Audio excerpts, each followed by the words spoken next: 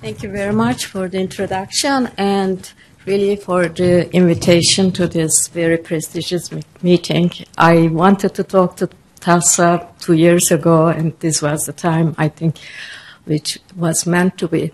So I'm very happy to be amongst us. And the previous talk really set the stage for me, so I hope I will not be boring you too much about myself, but let's see.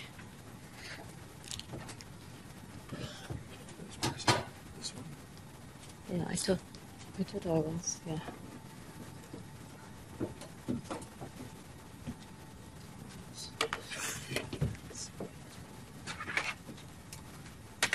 Yeah, I can use this. Is it board? Okay.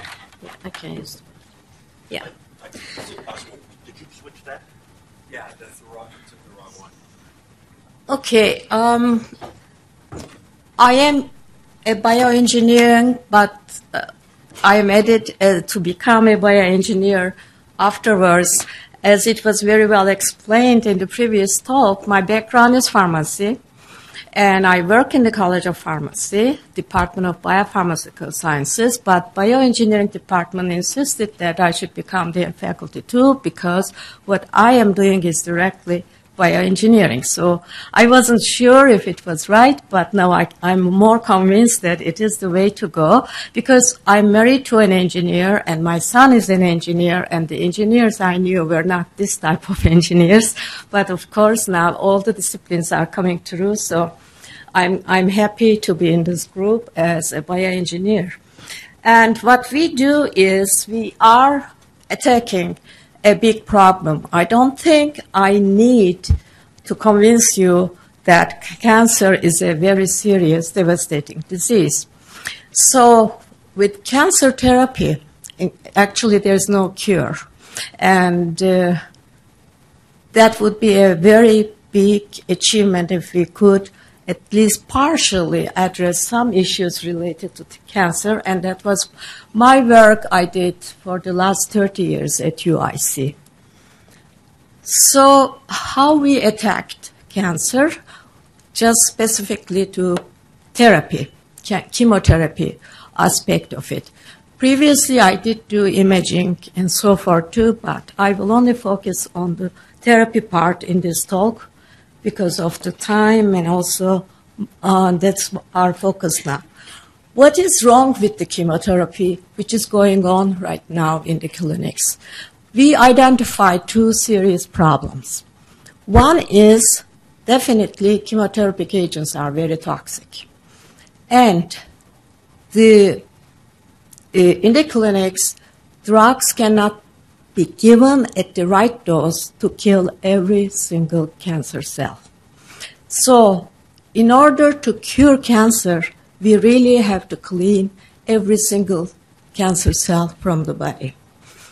When the chemotherapy starts and the cancer responses, tissue shrinks, that is good. But if you don't take every single cancer, afterwards, those leftover cancer cells will be not only grow again, but they will grow in a resistant way. So they become smart. They don't die as easily as they did in the first time. So these two problems that we were attacking was achieved by using some drug carrier systems. So these drug carrier systems that we used are again my cells, and the composition is, I was being a pharmacist related to the human body closer than really the other engineers. I never touched anything that is toxic, that is not natural to the body. So we used phospholipids, which are the major components that composes the cell membrane. And these phospholipid micelles, we use them to make micelles, and the core is used to solubilize, stabilize the drug, and the entire nanoparticle is used to target the drug to the cancer tissue. So these are self-assemblies, so it's very easy to prepare, and also they are coated with PEG, which I will show now, which makes them long circulating in the blood. So a typical phospholipid here has two hydrophobic, that means water-hating part, and a small water-liking section. So the whole molecule, even though it is amphiphilic, has both parts. The major dominant part is the hydrophobic part. So a typical phospholipid cannot dissolve in water and only can self-assemble as bilayers having another molecule with two hydrophobic parts here and the polar head on this side, and form bilayers like in the cell membrane. But when a polymer, which is polyethylene glycol, added on the polar head group, the whole molecule becomes more water-soluble. So now it can dissolve in water, and also the shape becomes from conical to, from cylindrical to conical, which provides a very nice shape and water solubility to form these simple micelles. These simple micelles in the core, hydrophilic acyl chains, and little polar head groups, and the PEG polar coating group. This PEG group is very important because it is protecting this particle and the content, and it is like an invisible water layer on the surface of the particle.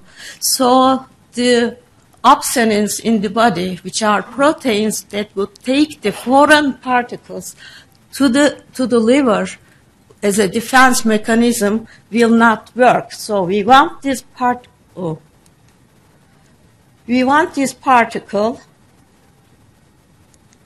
to circulate in the blood to carry the drug, right? And most importantly, this particle has a very perfect size, which I will come to later. So, in general, this drug delivery system is so simple, so safe, with the perfect size, and to be used as a drug delivery system. And it is actually the components that we use, pegylated lipid, is already in another pharmaceutical product. So it's FDA approved. And it is, as I said, perfect size, and it can be long circulating because of the water layer on the surface, and it can be actively targeted and passively targeted, which I will show in the next slide. Very easy to prepare, and the final pharmaceutical product can be stored as a solid state because they are phospholipid, not stable. So we have taught from the very beginning when we were creating this till the very end how it can be used in the clinics with, on the human. And let me explain this, why most people work on cancer disease or other diseases like with leaky vasculature when they use nanoparticles. This is a cartoon just showing, if you can look at these yellow cells as the cells of the vasculature, and this is the normal tissue, and this red area is the cancer tissue. And as you can see, the vasculature surrounding cells are very tightly connected in the normal tissue. And classical way of currently used therapy is by IV, intravenous you inject the drug as a solution into the blood. This is the blood circulating in this vessel. When you inject the drug molecule in free form, the molecules are too small. Every drug molecule smaller than 3 to 4 nanometers. And the gaps here are about 3 nanometers. And they can extravasate out of the circulation in any part of the body. So injected drug goes everywhere in the body, wherever the vessels, blood vessels are going. However, when you put that drug molecule, hide it in a delivery system, then the size of the carrier system controls this extravasation in the normal tissues.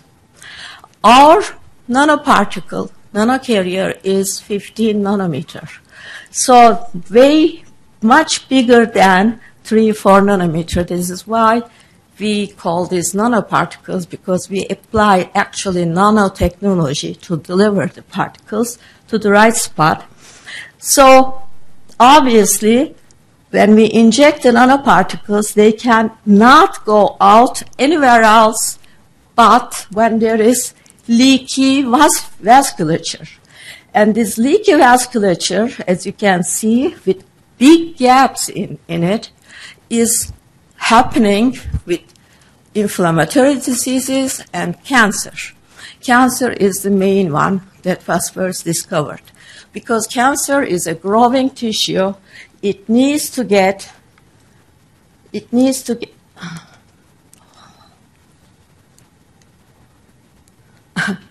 so sorry about that.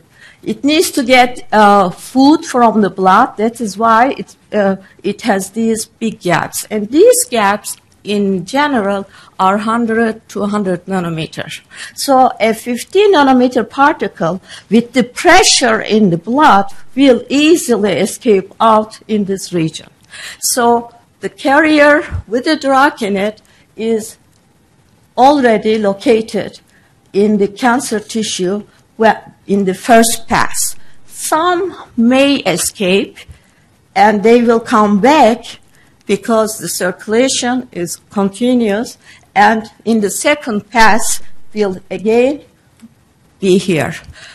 There are other places where there are gaps, like the renal excretion of particles, and their limit is 10 nanometers. So again, 15 nanometer particle is not also cleared by the renal excretion. So this is the mechanism that we are basing on. And now a lot of people got this idea and working on it, but believe me, we started 20 years ago. We were one of the pioneers who were doing this first. There was no nanotechnology initiative then. But we just, of course, so once the particles are in the tumor, it is not enough. You want the drug to get out, but you want the drug to be in the cancer cell, drug molecules. For that, we put a ligand, which is a peptide, which is again completely natural, a neuropeptide that exists in everybody naturally. We put that peptide because that peptide's receptors are overexpressed on cancer cells. So because of that, as soon as these particles with the peptide on the surface as a targeting agent goes out into the cancer tissue, they are now interacting specifically with the receptors of that peptide and are getting internalized inside the cells. And once the whole particle is internalized, we have shown all these, of course, on a microscope and everything. Once they are internalized, the micelle is a self-assembly and a loose structure, degraded because it is phospholipid, and the drug is released right inside the cell. And there's no way any cancer cell will escape from dying under this mechanism. Another good thing, of course, of this mechanism is because the particles accumulate only in the tumor tissue and the other tissues are not receiving the drug molecules, there is no toxicity, and you can give as high dose as you want in order to pass that. And just to show you that this is actually the case, my last data, we did, as you can see, when you have peptide attached nanoparticle, most of the drug is accumulated in the tumor tissue, bone and spleen, where the side effects are. The minimum drug is accumulated, and the commercial product, which the patients right now are using, clinics, are minimum accumulation in the tumor because it's going everywhere, and more accumulation in the toxic tissues. And as you can see, with a very, very low dose, we could shrink the tumor 80% with the active targeting. But when we give the clinical dose, the entire tumor on the animals are gone and not coming back. And with this technology, we have not only done cancer, but other diseases too, like rheumatoid arthritis, acute lung injury, diabetes, and so as long as you can target, you can load the drug accordingly. And the latest product we have is siRNA for the gene therapy. And all of these are published, and I can share with you later. With our cancer drug, we are in the talk with a Turkish pharmaceutical company to develop it in Turkey. Thank you.